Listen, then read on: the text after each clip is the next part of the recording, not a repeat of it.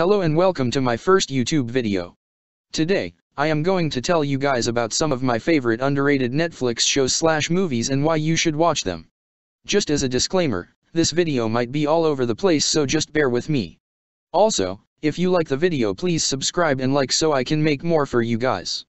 Now, let's get into my favorite things on Netflix. Number 1, Tab Hunter Confidential.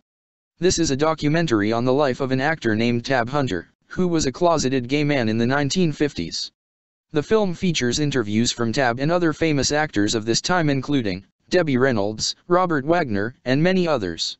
The thing that I like most about this film is the editing and the use of old footage from the 1950s. This movie gives a lot of insight into how life was for a closeted, gay man trying to make a career as a heartthrob for teenage girls, so I would highly recommend. Number 2, F is for Family.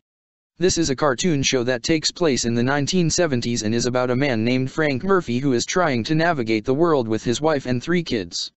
The thing I like most about this show is that it can have very crude and inappropriate humor.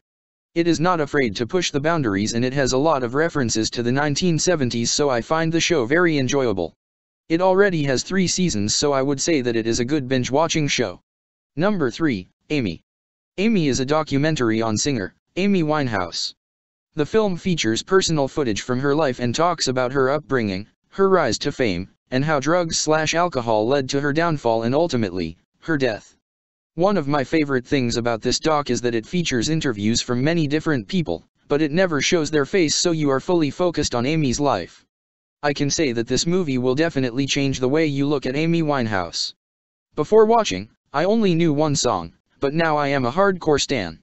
If you don't watch anything else that I recommend, at least watch this documentary because it will change your life and it will also give you some new music, so that's a bonus. Number 4, Instant Hotel. This is an Australian competition show where couples battle it out to see who has the best instant hotel or bed and breakfast if you are from America. This was one of those shows that I did not really think I would like at first, but I decided to watch it anyway because it kept coming up in my recommended. However, I am happy I did watch it. The show surprisingly has a lot of drama and I now feel like I am an expert in interior design. It currently has 2 seasons, so have fun binging. Number 5, Girls Incarcerated, Young and Locked Up. This show shows the life of teenage girls who have been sent to Madison Juvenile Correctional Facility in Madison, Indiana. It tells you the girls' stories, shows their day-to-day life. The show highlights the highs and lows of the girls, and I feel that this show is very important. Like Instant Hotel, this show only has 2 seasons, but it is so good, so please watch. Number 6, Paradise PD. This is another cartoon show that is very inappropriate but is still really funny.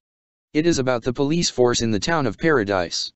All I really have to say about this show is that it is really weird and random but still good, so go watch. Number 7, Bondi Rescue. This is an Australian show about the lifeguards at one of the most popular beaches in Australia, Bondi Beach. It shows the lifeguards in their day-to-day lives and I find it really entertaining to watch the lifeguards save people. Some of the things that they do are saving people in the water, helping find lost children, and sometimes they help bring people back to life. Overall, I would highly recommend. Number 8, The Ranch. The Ranch is about a man named Colt Bennett and it follows his journey after he comes back home to his family's ranch. This show has very crude and southern humor, but I still find it to be entertaining. It is also a good binge-watching show as it has over 80 episodes and each one is about 40 minutes long. Well guys, that is it for my Netflix suggestions. If you liked the video, please subscribe and like. Also, leave suggestions of how I can improve my videos in the future. But bye.